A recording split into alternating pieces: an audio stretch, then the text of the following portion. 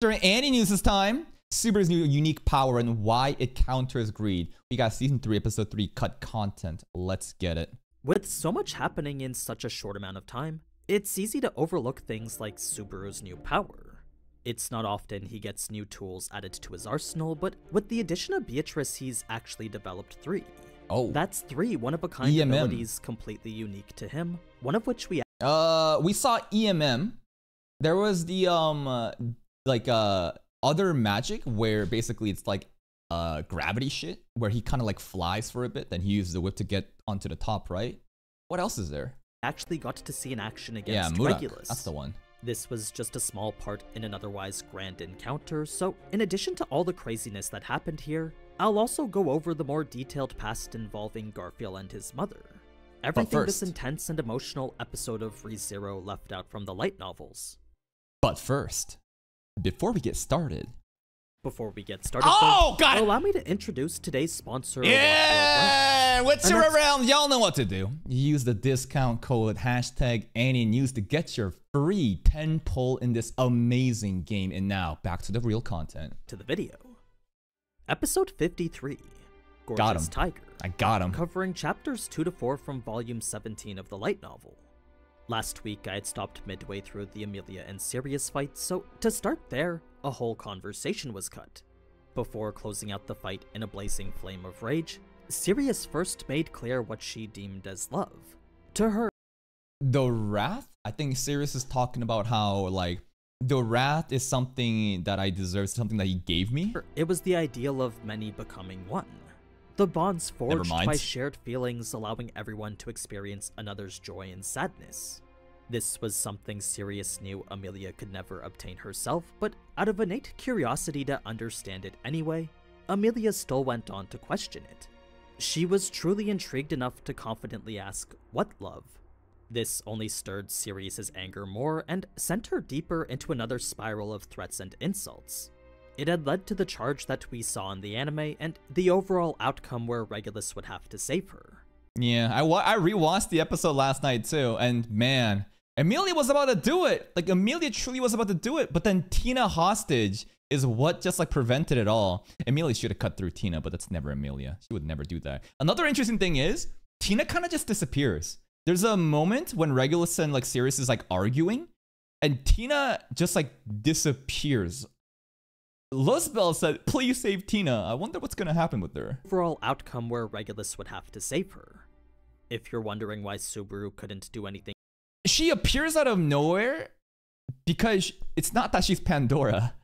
The anime, I think, did a poor adaptation. People are saying where Tina was actually hidden in the clothing, regular clothing within Sirius.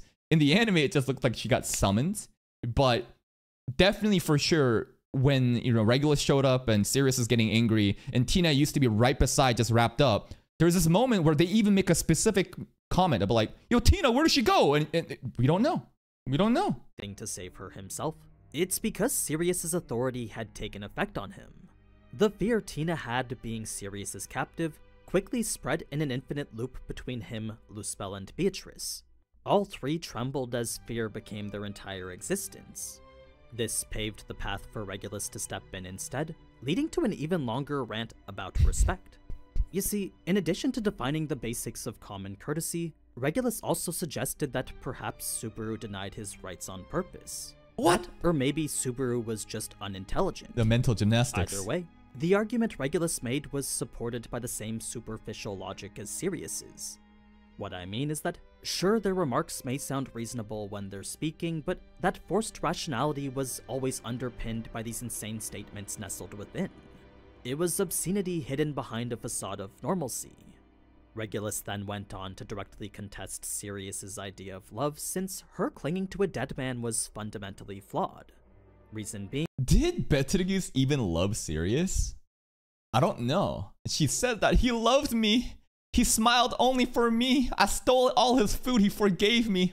I inhaled his air that he exhaled. We even made eye contact multiple times. Did he love her though? Because he only had his sights on the Witch of Envy. And even in this picture, it's pretty funny how he doesn't look as serious, but he looks beyond. He's always just going for the Witch of Envy. And that's why Sirius probably really hates Emilia, as she probably like, you know, connects, you know, Emilia as Satala some way or another. Being that for him, if the person he loved died, then it only made sense to proactively search for another. That was what Regulus believed to be a law of the world, the extent of nature as he knew it. To disobey that made Sirius no different than garbage, and that was a notion. 1 second, go back. That was what Regulus believed to be a law of the world, the extent of nature as he knew it. To disobey that. No, go back. What is the law? To directly contest Sirius's idea of love, since her clinging to a dead man was fundamentally flawed. Clinging to a dead man. Being that for him, if the person he loved died, then it only made sense to proactively search for another. And I wonder why they died, because he probably kills them. But isn't Sirius technically searching for another? Now, it's still the same Petrigus in her mind, right? And she's basically searching. Oh, you returned to me, Subaru! I guess it's not really the same as like a different entire person. That was what Regulus believed to be a law of the world, the extent of nature as he knew it. To disobey that made Sirius no different than garbage, and that was a notion that didn't sit too well with her. So, as she swung her chains out of pure unrelenting anger, the ones that looked as if they had made direct impact did nothing as they bounced right off of him. Wah, wah. It was as if they were reflecting right off the side of his face. Vector transformation! This made it clear that Regulus had Accelerator! The advantage, which made Subaru worried that he might just kill Sirius. Yeah, and like Subaru, wait, why would he care that he kills Sirius? Is Subaru such a good person that he doesn't even want Sirius to die? But Regulus even made a comment that like, come on, like you and I both know you're no match for me. And Sirius didn't really contest that either. So it's, I mean, we also know that Regulus is one of the strongest peoples of this ReZeroverse, right? Even stronger than Sekhmet, isn't he? Like there's very few people that's stronger than him. It would mean the end for him and everyone else. Oh yeah, you're right. Damage sharing. I keep forgetting about that shit. Damage sharing, for sure. In the square. Luckily, he didn't, but the fear of facing down 2 archbishops was starting to get overwhelming. If not for Beatrice supporting him every step of the way, then Subaru knew that he wouldn't have been able to do anything. So it's because she was there and lending him her power that Subaru felt he could stand and actually do something. It was enough motivation to produce a somewhat decent attack on Regulus. What's gonna happen when Bia goes AFK? Is Subaru gonna have that motivation again? I'm not sure.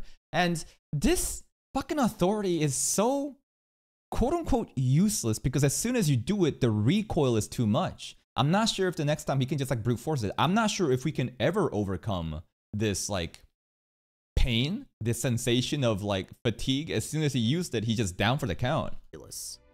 Subaru knew that he wouldn't be able to hurt Regulus, but by at least binding him, he thought perhaps he could hinder his movement. And the most fucked up thing is, even if you hurt him, he seemingly takes no damage.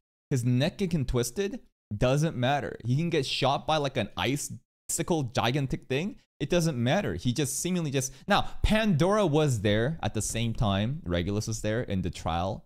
So maybe Pandora was showing us some shit that actually Regulus's powers can't do. I don't know. But he seemingly can't take damage either. Shamak was then supposed to nullify his senses, but just as we saw, it didn't have any effect whatsoever. Yep. It had forced Subaru to use his new special ability, EMM. The first of 3 spells jointly developed by him and Beatrice, and the only of its kind to exist in the entire world. The subs basically said it kind of like separates us from the world by half a step. Basically, he's got iframes. He's like in like... Maybe it's not the right comparison, but Bluno from One Piece, the door fruit, it's like he's in like a different realm just for like a bit, and he can take like 1 shot. As an original spell activated through the transfer of mana from Subaru to Beatrice, Subaru would send mana directly from his broken gate, then in return, an invisible magic field would cover his entire body. Okay. The result was an absolute defense which physically cut him from the world itself. It prevented anything from interacting with Subaru whatsoever. Just one time. Just one time so, though, right? Regardless of whether it was a person or thing, any being covered by this invisible field of magic would find themselves removed from the physical plane, albeit temporarily. And it doesn't necessarily have to be just Subaru, right? Because what do we see? It's the transfer of mana that creates this like, I don't know, whatever this like purple like layer is, right? And if you go through it, then you are in this like alternate reality, even though you're still in the same world. You're basically, 1 step ahead. maybe 2 steps ahead. Anyways, someone else could do it too, maybe. Right? Do you know what I'm saying? So instead of Subaru going through it, he could just simply make this purple ship by transferring mana, and then someone else can go through it. Maybe that's like a different variation of EMM we could use. With Subaru whatsoever. So, regardless of whether it was a person or thing, any being covered by this invisible field of magic would find themselves removed from the physical plane, albeit temporarily. And yeah, not just like this fight. Think about utility, passing through like solid objects, walls, different things, like a door. We can't go through the seal because the seal doesn't just work like that. Because it's just like a fucking door that leads to somewhere else. But like, yeah, this can be probably used to go through, you know, structures. It's what allowed Subaru to dodge Regulus the way that he did. Whereas death was what awaited him had Regulus made contact with him, what happened instead was Subaru completely bypassing him. That was the effect of EMM. Unfortunately, it didn't last very long though, as what happens if EMM gets halted right here? What happens? One of the scariest things about like teleportations, and the reason I bring that up is maybe there's some similar thing where you teleport, but let's say you teleport into like wall, like solid object. You just die. You're embedded in that space. If EMM ended here within Regulus, what happens then? Subaru completely bypassing him. That was the effect of EMM. Unfortunately, it didn't last very long though, as in its current state, 1 hit was the most that it could cover him for. But there's potential for even more hits if we're better, but probably not this season. That said, it was just enough time for Subaru to land a hit himself.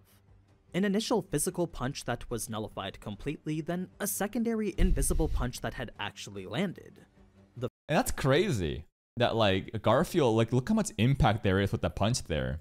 But Regulus, it looked to me that he kind of dodged it, but it did graze his chin, right? Like let's see play by play. Yeah, there's a little impact frame here, but he already just kind of like dodges that shit, kind of like deflects that before. It just did no damage. To hit himself. An initial physical punch that was nullified completely, then a secondary invisible punch that had actually landed. The first physical punch had provided for sure Garfield's weakened. Information. Needed a good frame. Sorry, Otto. And that's another thing. What's happened with Otto, bro? What? Dude, I rewatched that scene where Lai shows up at the gates and basically everyone immediately runs away. Otto fucking stays there. He literally stays there and be like, oh, who are you? Like, why would you do that? You should have just ran with the other NPCs. You're probably gonna get eaten. Since while Subaru knew that he felt his fist make contact, the lack of damage or any other sign of literally anything happening made it clear Regulus had damage nullification of his own. Yeah. It was as if he existed within his own permanent EMM state. The outcome was vastly his own EMM state. Now, AniNews probably doesn't know because he only reads ahead just enough to cover the anime episodes that has the cut content.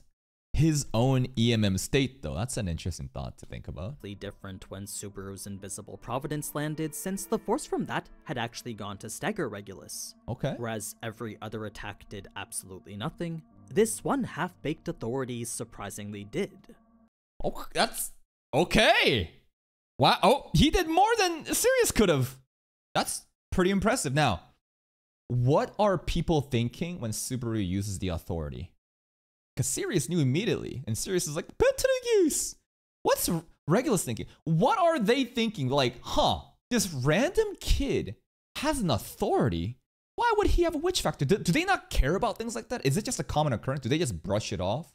Or do they keep that in mind and be like, huh, that's interesting. Like, that kid has like a witch factor. What's going on? Now, I know the anime made it seem like Regulus tanked it just like all the others, but by having it directly contrast with the physical punch made immediately before, it makes it clear that this was different. Yes, sir. Somehow Subaru had managed to bypass Regulus's defenses. 1 second, guys. Sorry.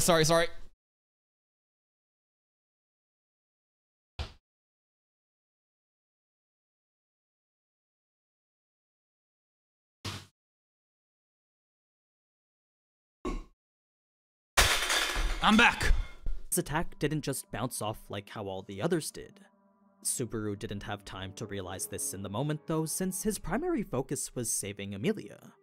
because Invisible Providence came at the cost of the to bypass Regulus's defenses. His attack didn't just bounce off like how all the others did. Oh yeah, because we've seen time after time. This is a couple examples where if Regulus is not paying attention, or if he can't see, or if he can't like proactively, prepare, then the automatic guard, it's not an automatic guard. He needs to be conscious of it. Subaru didn't have time to realize this in the moment though, since his primary focus was saving Amelia. Because Invisible Providence came at the cost of his very soul though, the result of using it began to torment his insides. What does that mean to... other people says like it damages the soul, it corrupts the soul. The more we use it, the more the soul becomes weakened. It'll break. Is there potential that he'll actually die from overusing it? Just like how Echidna mentioned in the T realm, where it's just like, this is your soul. If you die here, if your soul dies, you're done. Echidna also like gave us resistance, right? But I don't know if that's specifically with the soul and the witch factor. She said that like it stabilized that shit in season 2, but I hate how we get new powers and there's always ways to just like nerf it, and there's like reasons on like why we shouldn't use it too much.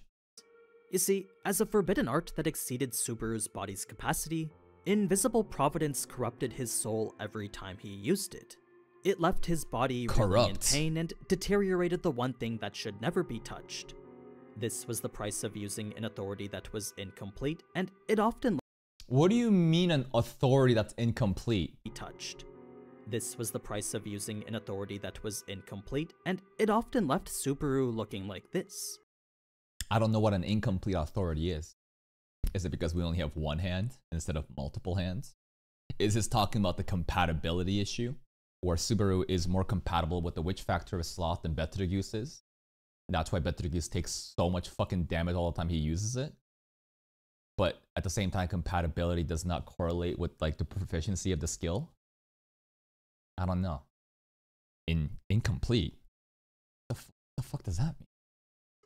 All of this wasn't as useless as you might think it was though, since this little skirmish revealed crucial information about Regulus. It had showed Subaru that Greed's movements were sluggish. Yeah. If he had to classify it in terms of levels, he's a terrible fighter. Regulus's skills for combat were just above that of a novice. I don't know who this is. The 3 thugs, right? I think Regulus is literally weaker. Someone else mentioned that. Was that Asarata or Jake Z? Regulus literally doesn't need to fight, therefore he's never practiced, so he's an absolute amateur. If he had no authority and wanted to just fight hand to hand, Subaru would win so easily. Like, Subaru himself believed that even he was more competent. To him, Regulus's style of fighting seemed amateur through and through. This provided hope to an otherwise bleak situation, since lethal attacks didn't mean anything if they didn't connect. It was a potential weakness Subaru thought maybe he could capitalize on. Okay. With their fight now pretty much done though, Regulus would go on to speak about why he wanted Amelia. Cause she hot. Her face is good. But...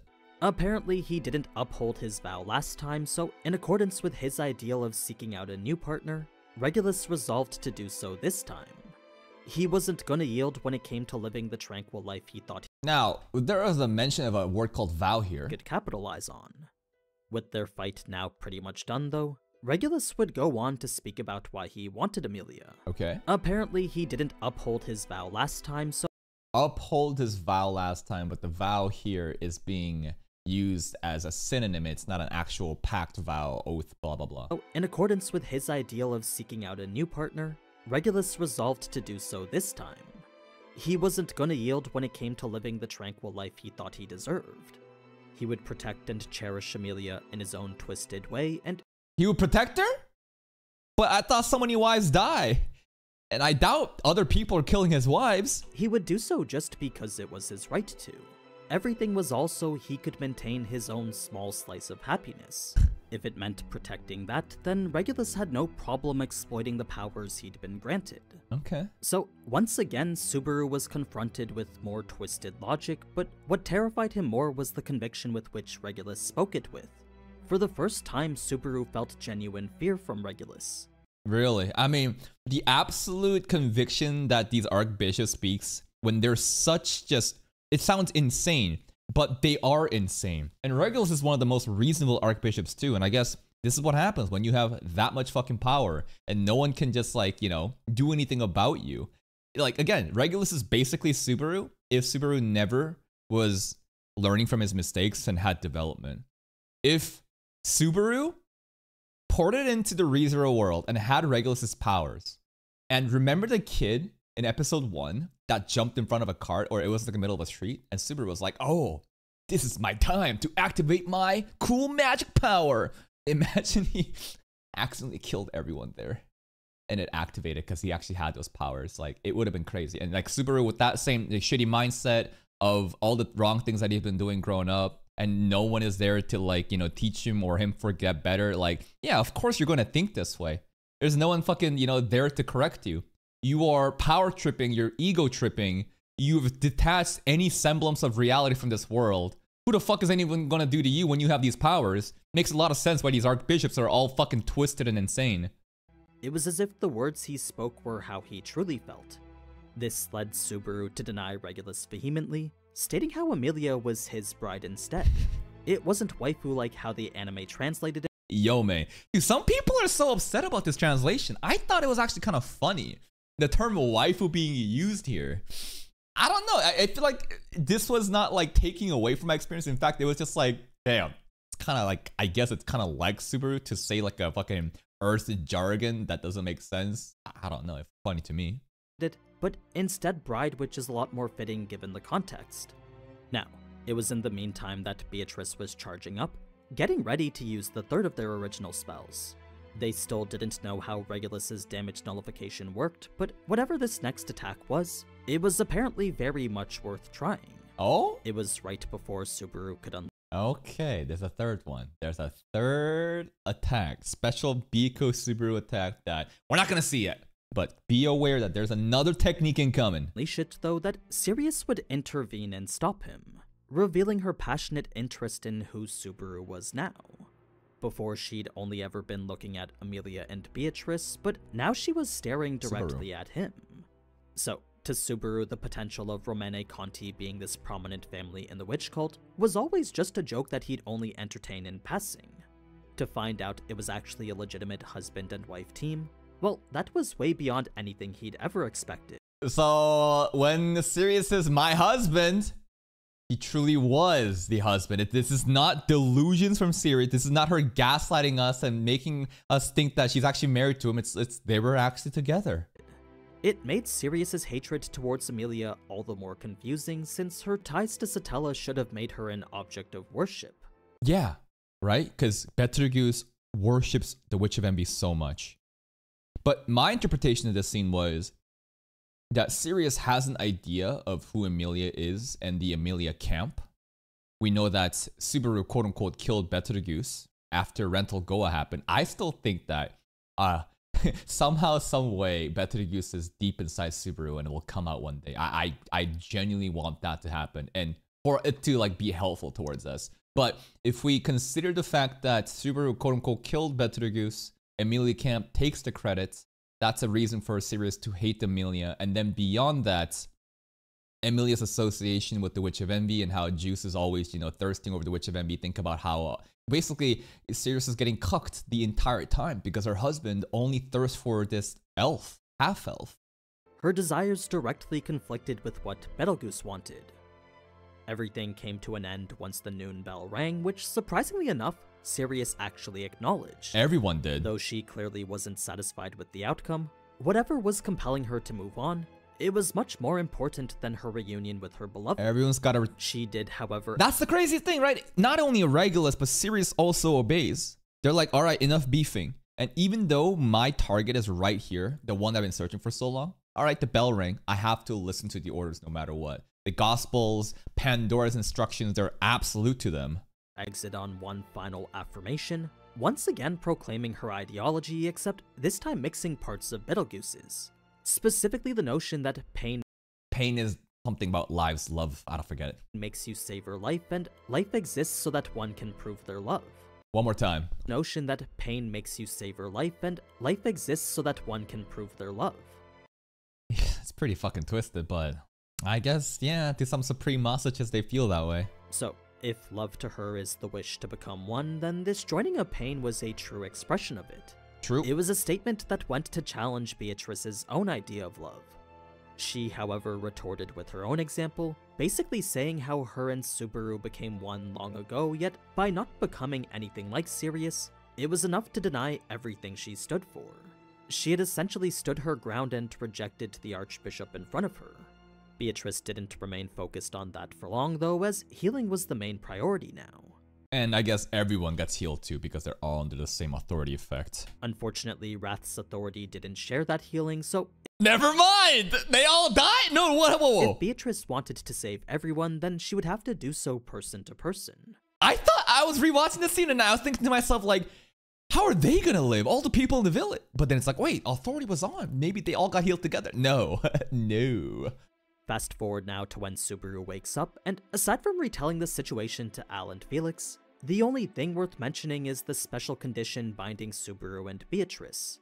As a special type of spirit, Beatrice couldn't accept mana from anyone other than Subaru. Okay. It's a condition that's So not even like a third-party object. Like I was thinking about the mana crystals that we came here for Puck, remember? I thought something about that crystal may be able to transfer mana into Byakuya, but maybe we still can as Subaru himself does it, but mana transfer is specific to Subaru. Effectively sidelined her since Subaru simply can't supply sufficient amounts of mana. It's the main burden Beatrice constantly has to deal with. This made Subaru... No, because Sirius is gone by the time Beatrice started to healing others. And now doesn't that logic contradict this whole notion of a range? Sirius does not what's the word? Sirius does not need to rely on range for her authority to take effect because it's all about like being aware and acknowledging that she exists and the terror that you could feel through her. Maybe by the time she left, because her physical presence wasn't there, people were no longer acknowledging. Subaru's options very limited and provided even fewer ways to navigate this. If we were to look on the bright side though, I guess the only bit of good news was that Beatrice's condition wasn't gonna worsen. She just needed help waking up, something no one present could do right now. Mana! Krush would then arrive to discuss what happened, meeting Subaru in the field hospital since to ask Subaru to come to her would be inappropriate. It's the stage for the meeting that we saw in the anime, which is actually the point where the episode ends. The HQ. The stuff with Garfield happens all the way after, essentially serving as a bit of a flashback. So, to switch gears to that, the best place to start is at the house. It was at this point that Garfield was still uncertain whether this was actually his mother or not. God, Mimi is so The last time cute. he'd seen her was when he was just a baby, and the only reason he was even able to recognize her now was simply due to his vivid trial back in Sanctuary. That made it clear that his mother died searching for their father, so... Fucking Garfield remembers what his mom looks like to the trial, but Amelia didn't recognize who Regulus was, the episode where he showed up in Pristella. So, as far as Garf knew, the reunion he truly desired was nothing more than a distant fantasy. To him, this Liara Thompson could not be Alicia Tinzel.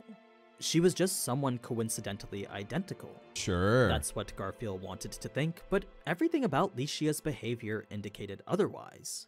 It was then that Garfield would remember Licia's past, recounting every tragedy as it happened to her. So, it all started with her family's debt, leading her to be sold to slave traders while still a child. What? Those slave traders were then raided by demi-human bandits, and Licia would then become a slave to them instead. Holy! They would eventually abandon her after she became pregnant with Frederica, leaving her to be...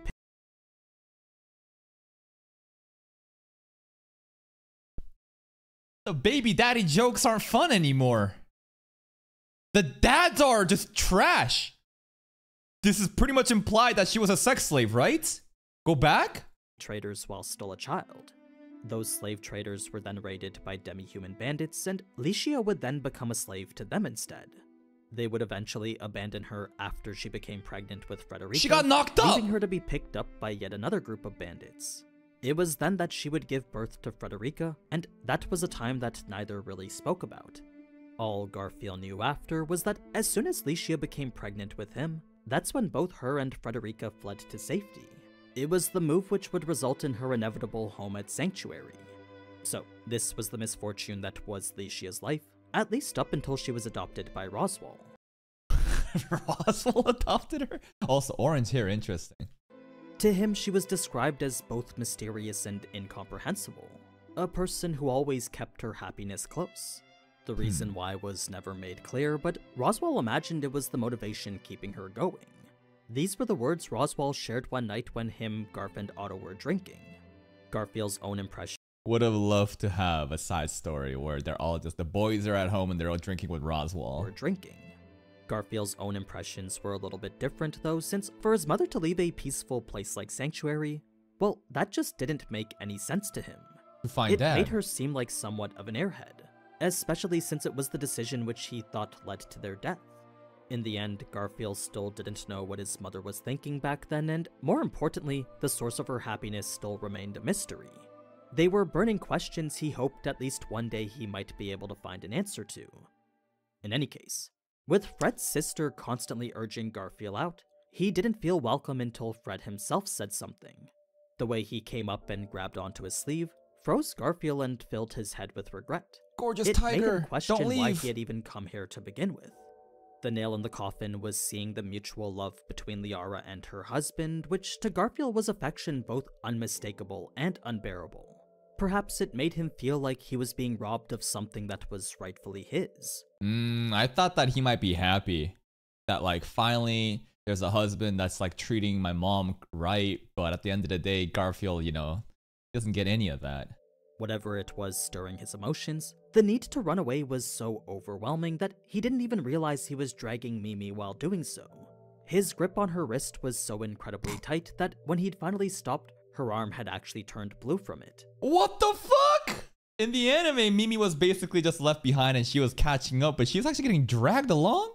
It was then that Gaelic would arrive to ask Garf his question, which would in turn reveal a truth that Garfield had never even considered before. Memory loss. You see, he'd always thought his mother was dead because she'd never returned, so the thought of anything else didn't really occur to him. Knowing now that he was so very wrong to make that assumption, well, that was a harsh truth that really dug into him.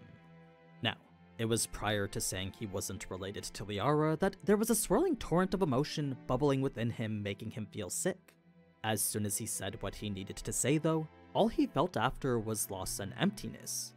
The reason why he decided not to say anything was because doing so would only cause more harm than good. Yeah, and the whole family could have some drama because of Garfield now, and you know, he probably doesn't want that. It wouldn't change the fact 15 years were spent with a different family, and it wouldn't change the fact that 15 years were lost as Licia. The only thing it would do is burden her with the guilt of knowing she left behind something precious. Yeah, and now Garfield has to just hold that shit inside.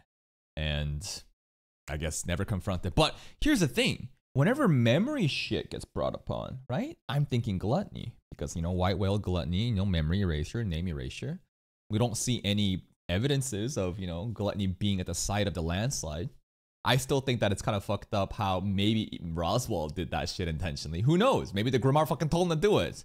Maybe Echidna had different plans. But you can never, you know, write that out of the possibility. Maybe it was gluttony. And if it was gluttony, and if we beat him in this season, then potentially it's not just Rem. It's also, you know, Garfield's mom getting the memories back. So, to put that burden not only on Liara, but also her family too. Well, Garf knew that that wouldn't be fair. His self-satisfaction didn't take priority over any of that. Sure, he alone would be the one to gain closure, but everyone else would go on to suffer. He's a very selfless guy. It was a burden he couldn't share, not even with Frederica or Ryuzu. So, in order to tell the new student in class how things work before multiple people get banned. To protect everyone else, Garfield knew the best thing to do was just abandon his own desires and do his best to keep everything to himself. That's really what he wanted to do, but yet again the inner conflict within him was tearing him apart. As much as he wanted to keep all of it inside, Garfield just couldn't find the strength to follow through with it. It was a constant back and forth of him wanting to be the tiger he always thought he was and the true emotion he couldn't keep contained anymore. In the end, his inner thoughts had turned into some pretty deep poetry. Tiger, tiger, where have you gone? What do I look like right now? Stars, moon, sky, won't you tell me? What do I look like right now? You look like a depressed tiger. You look like a crying tiger. It is what it is. That's where I'm gonna end today's episode, so if you liked what you saw and want to see more, then yes, sir, I would love to. Now, what's the most interesting thing that happened for the content? The existence of a third technique right? For between Biko and Subaru. We got to learn more in depth about what EMM even is, mana transfer stuff, and potentially other people being able to use EMM. And Subaru, all he has to do is create that like purple field of magic, whatever that shit was. We already knew that Regulus, the details, the corruption part, incomplete authority. I don't know why specifically Subaru authority is incomplete. That's the specific word that, you know, AniNews said there. And that's pretty much it, other than, you know, extra characterization from different details. And I wonder, it's just too obvious, right? It's just too obvious. There's something going on with, you know, Garfield's mom with the memory loss. Is it just a random rock slide and she just lost the memories like that? Or did Gluttony do something? It just feels like it's just too kind of obvious at this point. But knowing ReZero, you know, they're always, you know, baiting you with the obvious shit. Then you get swept from underneath because Nagatsuki Tape loves doing that shit. But hey, please go give Mr. AniNews like in the video. Here's the link, and I'll see you next time.